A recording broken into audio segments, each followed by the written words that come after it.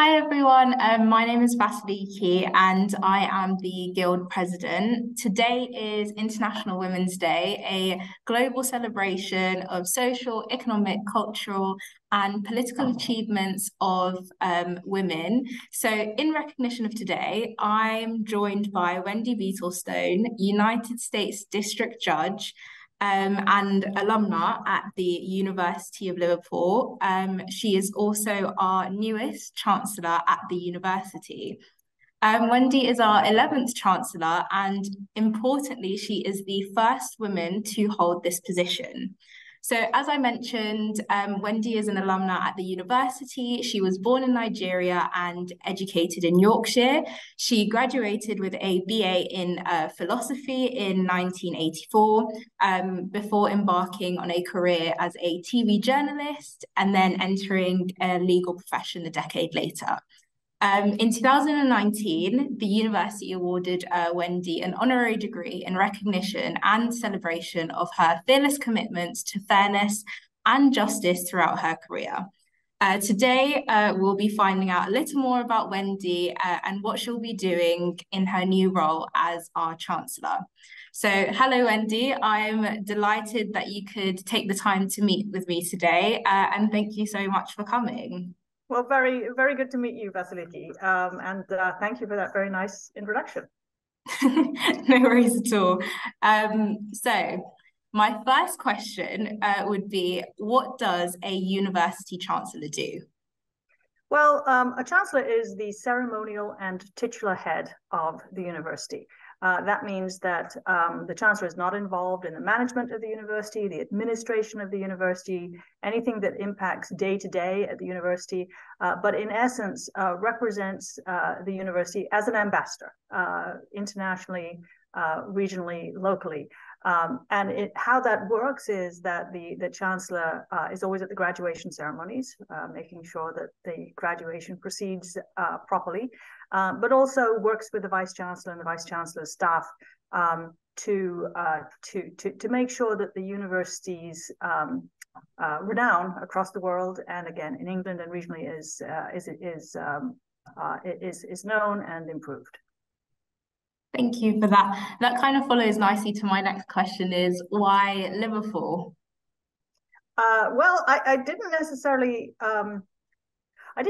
think that I would ever have the honor of being the Chancellor of Liverpool. That was something that I hadn't planned in my career, but it is a wonderful, wonderful capstone to my career. I've been involved in various educational institutions in the United States at various points of my career in lots of different capacities, and so this is really the acme of that particular focus of my career. Liverpool, because Liverpool has a place in my heart. I love Liverpool. I had a great few years there. As with you, I was very, very involved in the Guild at multiple levels. And so the fact that I'm coming back there as Chancellor is just wonderful. Do you have a favorite place in Liverpool or a favorite memory of Liverpool? Putting you on the spot a little bit. Well, so I'm not sure I have a favorite place, but I do have memories. Like you, I was working, playing, doing guild stuff, and so in essence, I would wake up in the morning, go to classes, do my work for the next day, go to the guild, do whatever it was that I was doing at the guild.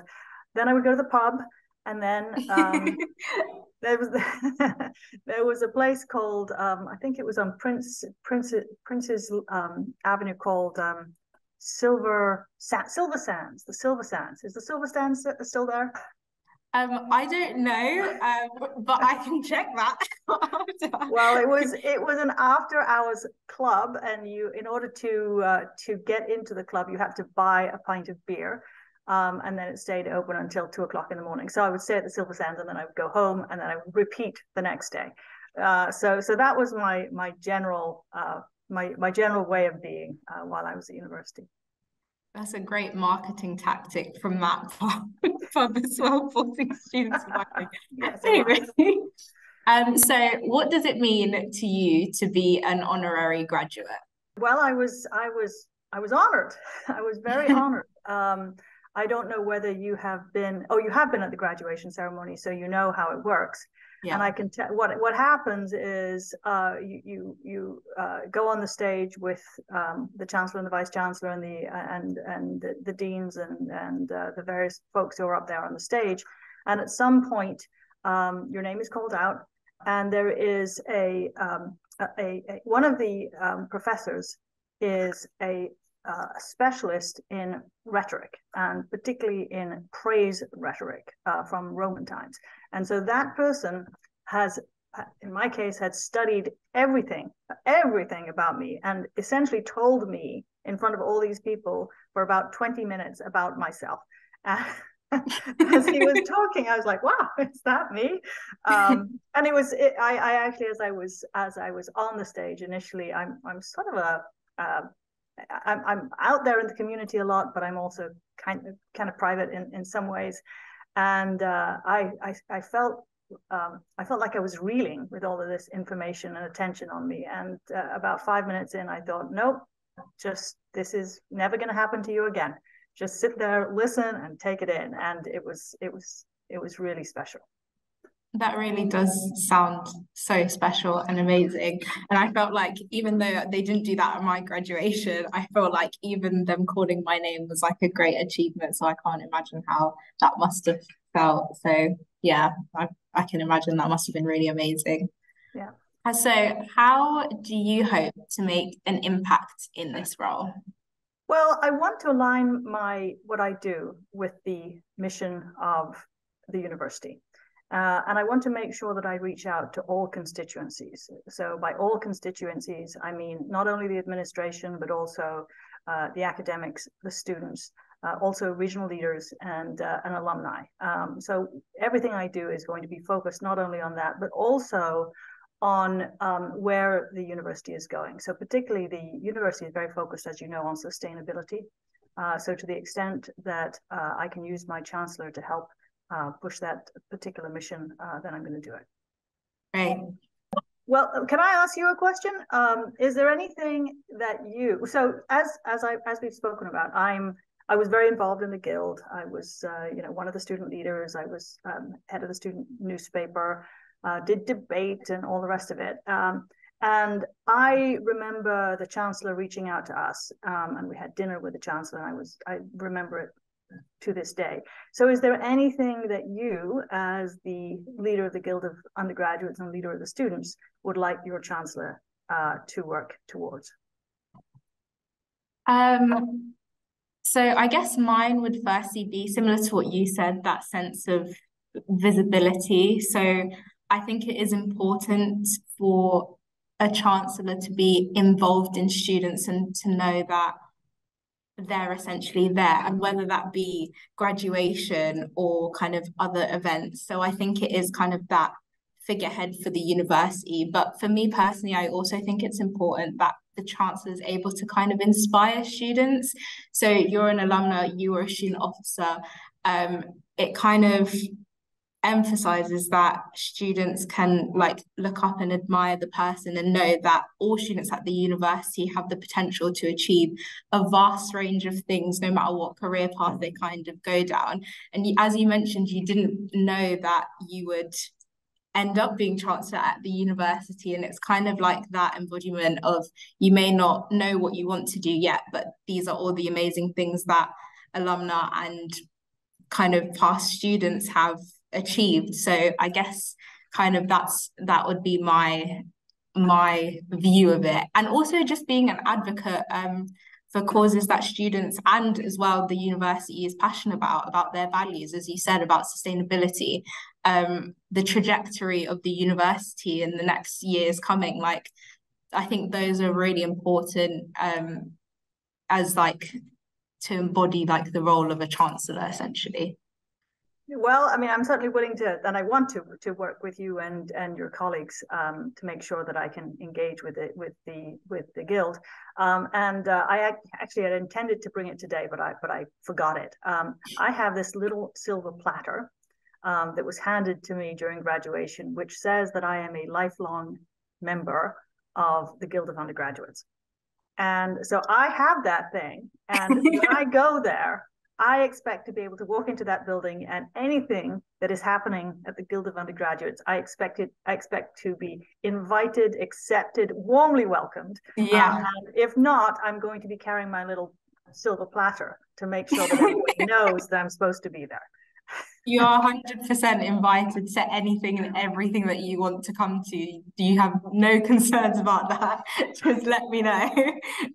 Thank you so much for that question. I'm going to reverse it back to you now. So just to talk a bit about International Women's Day, I guess kind of what that means for you as being the first kind of female chancellor. So yeah, if you have any thoughts on that. Well, I think I've spent most of my life trying to make sure that women not only have a voice at the table, but that many women have a voice at the table. I firmly believe that things, and it's a belief backed up by research, that things just run better when there are more women involved. I don't mean to say that men cannot do the job they can, but you just have to have more voices. And you know, by the way, it's not just gender diversity, it's also racial diversity, it's income diversity, it's background diversity, because if you have lots and lots of different voices thinking about a particular issue, the results are going to improve. I think Dame Janet Beer, the former Vice Chancellor, really focused on that. It was wonderful to watch her in action with her cabinet and many women. And I think that being the first woman chancellor for me it's not necessarily about me, although it's great. But it's if to the extent that I am an example to follow, so that other women believe that they can ascend to these positions, I'm very pleased, very pleased. I guess I kind of share the same view in that sense. Like, I think it is a great opportunity for me to be in as well. But essentially, I feel like at some points I kind of represent a sense of, I don't know, I hope to kind of inspire other women to nominate themselves and come into these types of position. And especially since I'm a Black woman as well. And I kind of nominated myself based on a previous officer who was also a Black woman, who told me that I should believe in myself and that I should kind of strive to achieve whatever I want. And that's how I came into this position as president now. So I just feel like I share the same views as, like, it's important to represent and inspire students. So I hope that is also what I'm doing as well, by us being in this position. And as we have like a all-female team, the second ever and the first since, I'm gonna butcher the year, I think it's 1988, but yeah. So the second ever female team, I just think it's important that kind of we encourage that diversity. And as you said, not just within gender, but all types of diversity in that, because I just think things run better and there's more innovative ideas when there's a diverse range of people working together, because you think of things that maybe wouldn't be thought of if it was in a different room, essentially. Yeah, and I think your point about being an inspiration is really important. But there's a whole other area as well, and this is an area I really focus on, is that because you are a woman in power and this is your first taste of power, and I assume that you will have much more, but influence is also as good power. So power, influence, both of those things are good. But you can really reach out and help individual women. You can do it either when you're at the table by promoting interests. I say women's interests, but I mean all people's interests, because I think women's interests are all people's interests. But you also, as you go through your career, can take other women by the hand.